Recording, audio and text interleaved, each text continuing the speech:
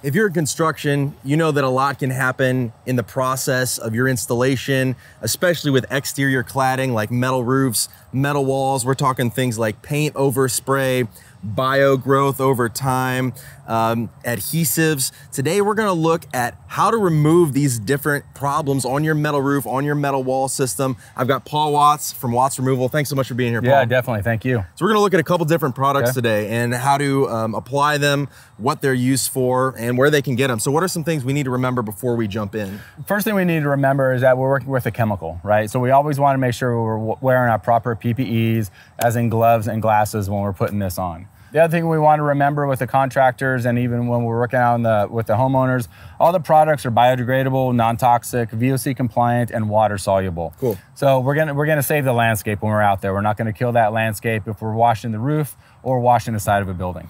Now, a big question is, you know, our contractors know that Sheffield Metals uses Sherwin-Williams paint on their system. So what's this going to do to Sherwin-Williams warranty, paint systems, things like that? So the great thing about Watts Removal products on these two products, Cleansweep and Crossover, is these two products have been tested and approved by Sherwin-Williams. They've had about 2,500 hours worth of testing.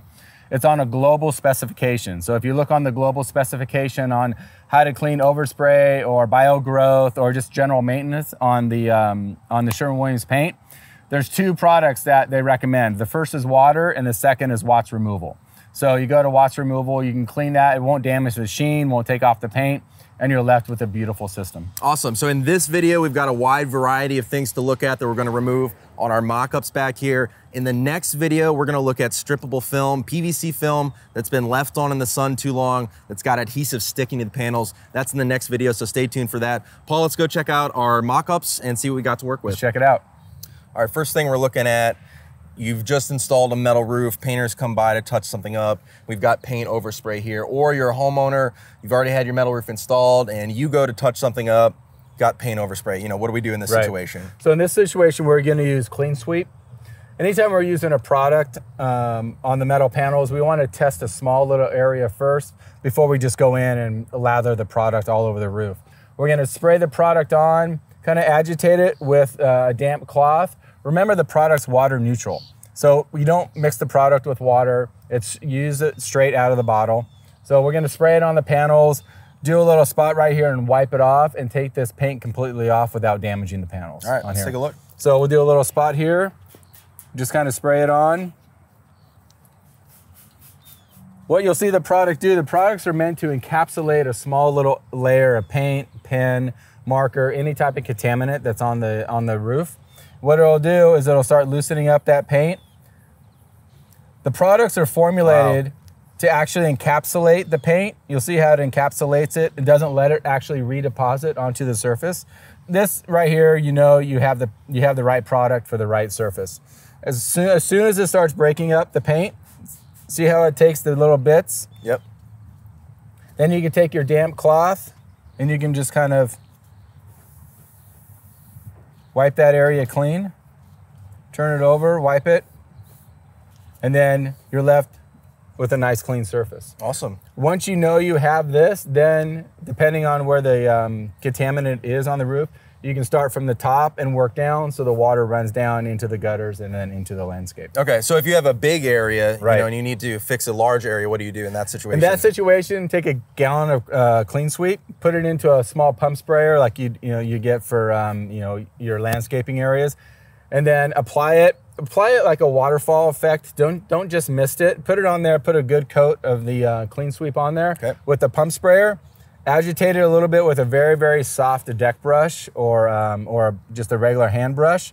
Get that surface so it's loosening up the paint or the contaminant, and then just rinse it off with a pressure washer. Now, when I mean rinse it off, we don't use the pressure washer as a typical pressure washer, okay? The only reason we have the pressure washer up there is to rinse the paint off the surface. So we're 1.5 feet back on the surface, a 15-degree tip, and just rinse it off. Okay, because you can damage the paint if you put too much pressure on it. So you have to be extremely careful and make sure you understand what you're doing with that pressure washer. Correct. What are we looking at next? What else can it take off? So a lot of times we have contractors that have, different types of things up on the roof that they're fixing, not just putting on the roof, but they're maybe doing some touch up, things like that. HVAC. Yeah. There's a lot of different things that could be up on this roof. Now, this right here, what we've put on is basically an epoxy. It's kind of similar to your Rhino bed lining, things like that. Really tough. It catalyzes with the air. It gets really, really hard. So we want to show how we can get some of this off. We know it can get off oil-based paint and latex paint, but even some of these catalyzed urethanes or these epoxies like this, they dry really, really hard. So we want to show you how we can get that off. Sweet. And what are we using to get that off with? So we used, last time we used Cleansweep into the spray or into the pump sprayer. Now since we have just a small little area, we're going to use it in a bucket and a brush. It's Cleansweep also. Again, we don't want to take anything that's going to damage the roof here or damage the metal. So we don't need any wire brushes. We don't need any steel wool. We don't even want the green scratchy pads. Okay. Yeah. So this, we're going to apply it with a bucket and a brush. Just in a small little area. Cool. And no water, right? This is just Cleansweep product. It's Cleansweep product. All the products are meant to be used directly out of the bottle without any water. Because remember, once you add water to it, it neutralizes the product and makes it stop working. Got it. So if it's a really rainy day out there, maybe not a good idea to come out there and apply Cleansweep. Good to know. Just let it be somewhat dry out there. Okay. So here again, we're going to do a little test area. Again, test a small little spot. Now, one thing about the product, we have to learn with contractors is to be patient, okay? It is satisfying to get it off really quick, but let the product do the work on there. Don't let somebody get out there with a green scrubby and try to scrub it off. Yeah. Because the longer you let the product work, the more success that you're gonna have. Okay, so how long approximately do you gotta let it sit? So we're gonna time it right here, okay? So we put that on there. It's been about 30 seconds or so. We're gonna come back with our brush, and we're gonna wanna see if the product starts loosening up. So here's the rule of thumb on Watts removal products. If you can get some of it, you can get all of it. Got it. Okay? So if you can get a little bit of that, you'll be able to remove all of it that you're trying to. So we've had really good success there, which is great.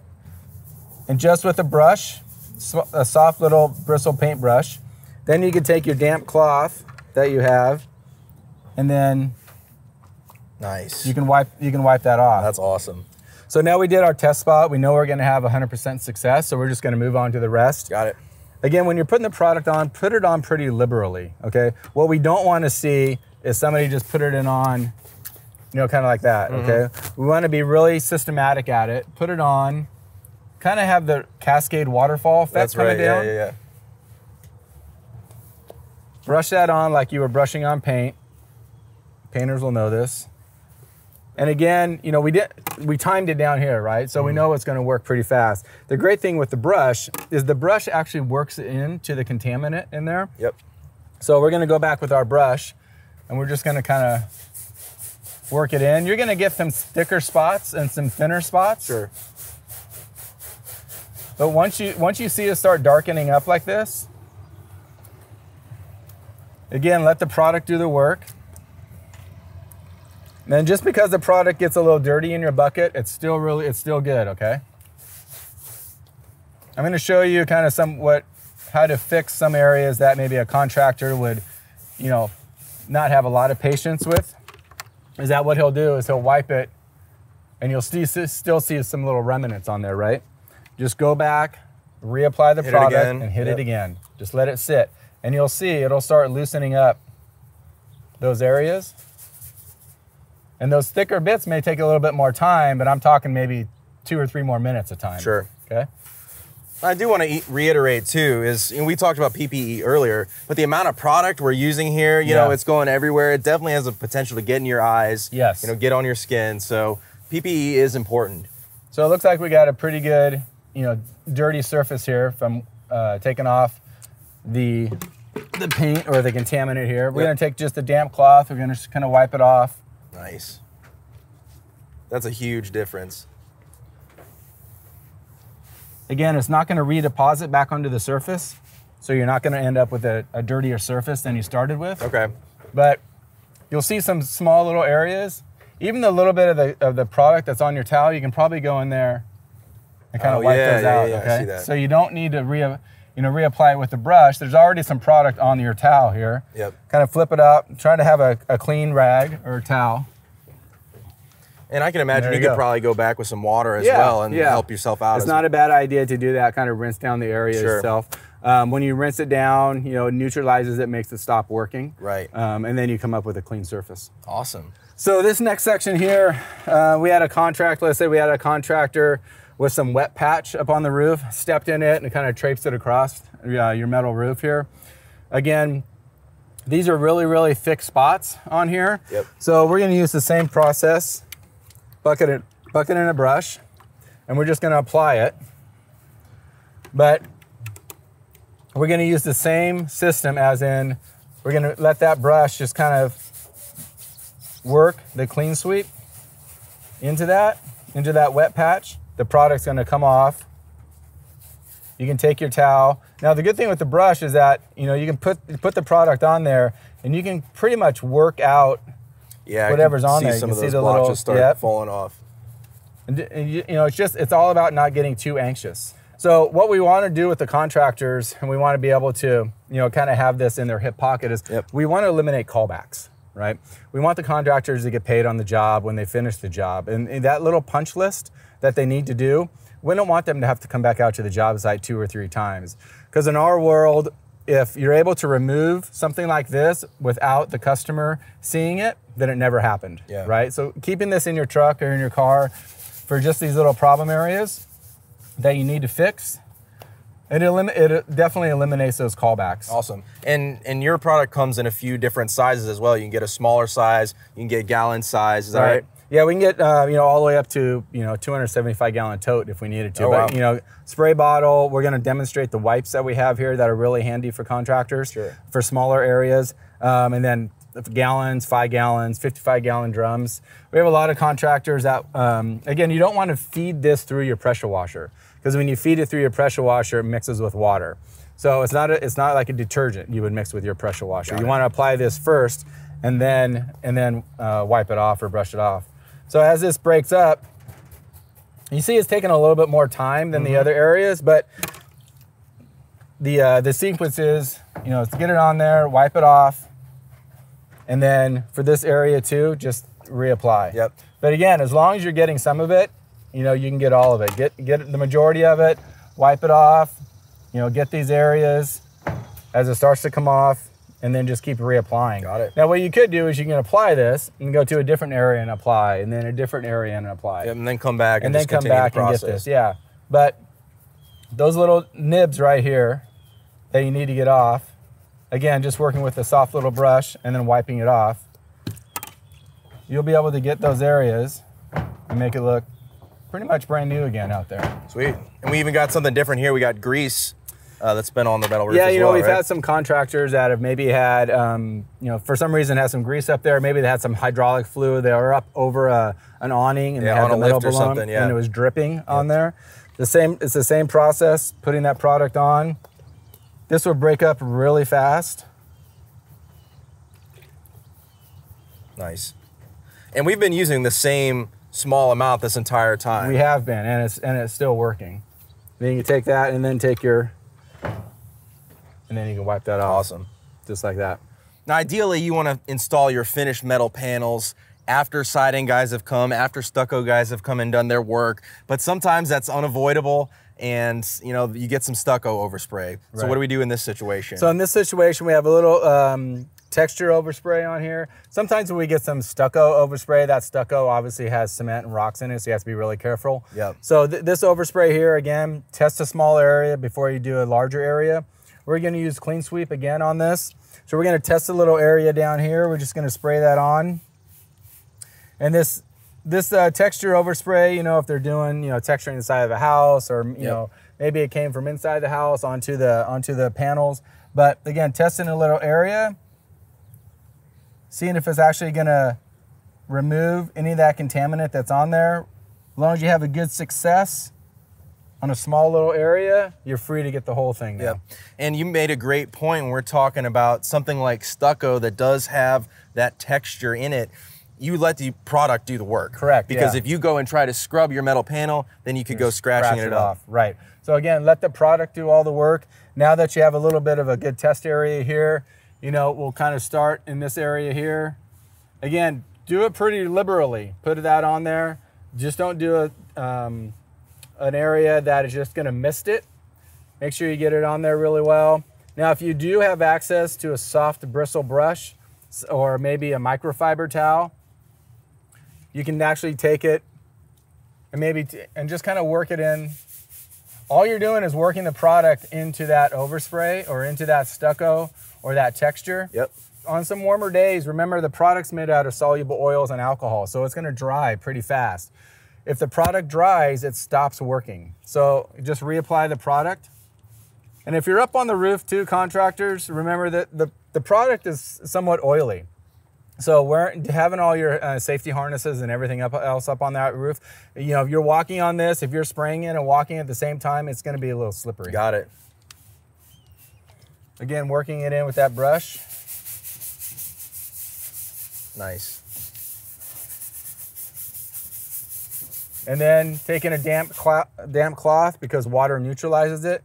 Just take that damp cloth and wipe that area off. That's awesome. Like it never happened. Yeah.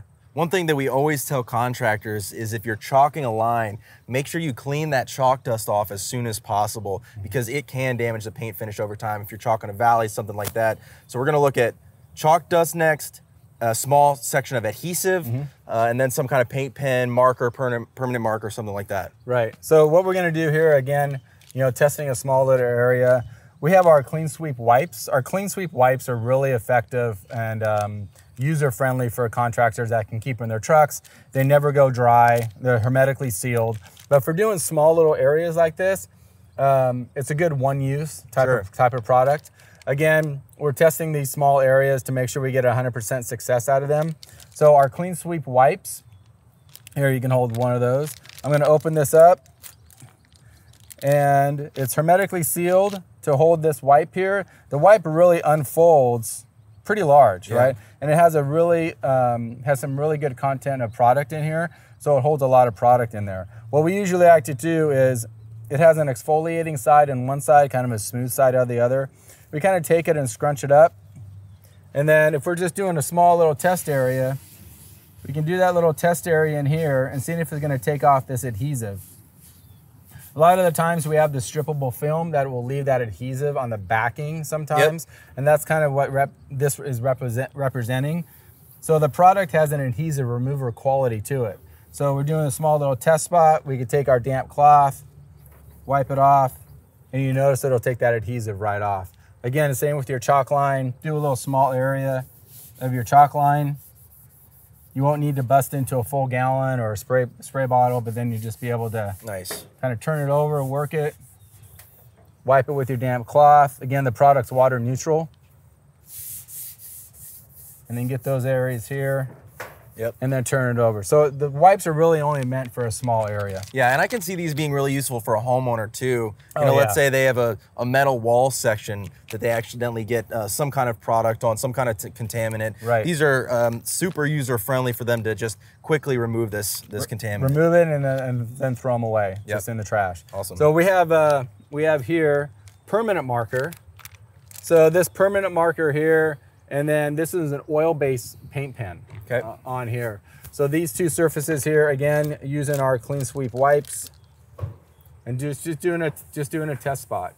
Wow. So that's right off. Permanent marker on that. Wow. And then you can take it and then wipe that off. So again, permanent marker. Wipe it off. And then your paint pen, your oil-based paint pens, you should be able to just do your little areas. And then take your damp cloth.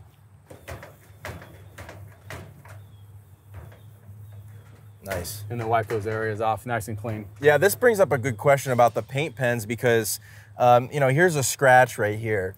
And Sherwin-Williams sells through Sheffield Metals a paint pen that matches all their different paints. You know, it's an air dry PVDF. So is that something that's going to be damaged if you use a Cleansweep wipe on an area like that? Well, usually when you're cleaning these panels, you know, you're going through one time and you're cleaning everything, right? You're cleaning all the contaminants, and then you come back and then you put the paint pen on there. So you should be fine with that. Got it. Okay. Yeah, but always test your areas again before you're doing it. That makes sense. Yeah, you can always come back and retouch an area. Retouch that up, right. Okay, makes sense. You know, the products are removed to, you know, clean ink pen markers, spray can markers, things like that. So just, you know, test all the markers and all the things that you're using on the panel. Awesome. And you know, we're gonna do a couple more videos. We're gonna talk about adhesive more, how to remove strippable film that's been left on a panel. And we're gonna talk about Watts Removal's crossover product. Correct. We're looking at biogrowth, things like that. So Paul, thanks so much for being here. I mean, yeah. this was an awesome demonstration. Yeah, good. Thank you. So where can people find your products? So people can go directly to our website at wattsremoval.com. If you go under the Sherwin-Williams tab, we have a lot of how-to videos on how to clean different surfaces. Everything from the strippable to paint and overspray to adhesive to tiger striping. And then we're always available for consult, so feel free to call or email us. Awesome. Well, Paul, Great. Thank you so much. Thanks, man. Appreciate it. Yeah. If you have any questions, comment down below. We'd love to answer them. Subscribe here to the Metal Roofing channel. And as always, I'm Thad Barnette. We'll catch you next time.